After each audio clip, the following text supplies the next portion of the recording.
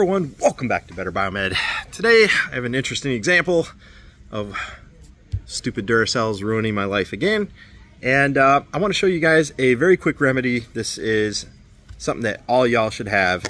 We're going to utilize some vinegar to solve this problem of corrosion and clean it proper. So let's go ahead and flip this camera around.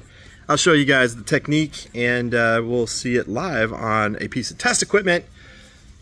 This is also prominent in things like children's toys, remote controls, things that you don't touch very often.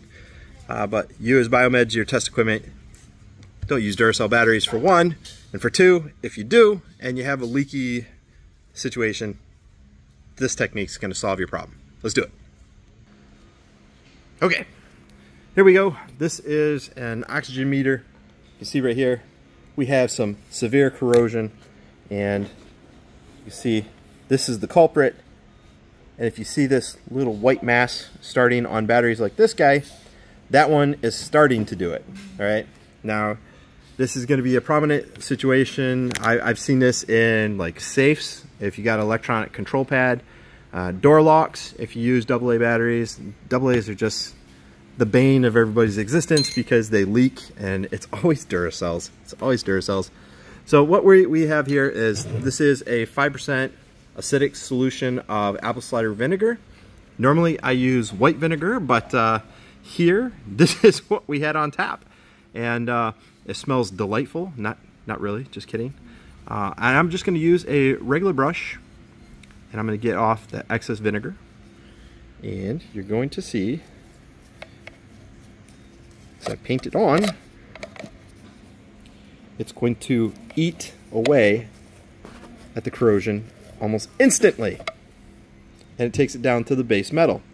Now, what is going on? Well, you see, batteries themselves, they are leaking a base, and vinegar is an acid, and when you combine the two, they neutralize, and the acid will help clean the metal down to the base metal, which you can see right here. It just happened right before your eyes. Look at this battery. Now, I'm not going to use these batteries on anything else, guys. In fact, I found these in some test equipment, and I'm just going through and cleaning up. You can see right there. It would probably work a little bit better if I use two hands, but somebody has got to work the camera. All right. Look at that. It's completely down to the metal. All the corrosion is gone. Now all that we have to do is go through with some distilled water and or 99% isopropyl alcohol, which is what I'm going to do. And I'm going to spray it down with alcohol to get rid of the very stinky cider smell, and at the same time to flush out all the acid from those surfaces and to help leave a nice clean metal.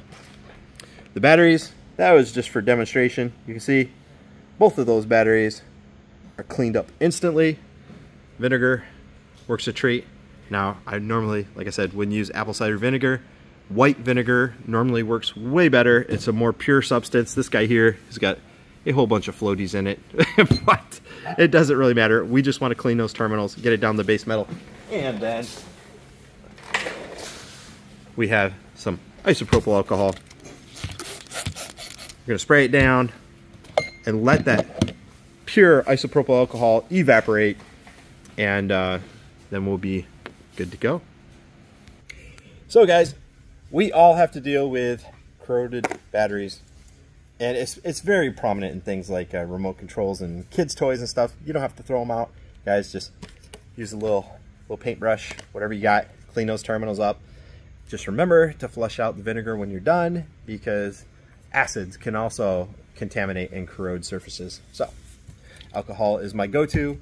99% pure alcohol is preferred because it evaporates to a almost perfectly clean surface, and your meter is good to go. Thanks for watching, guys.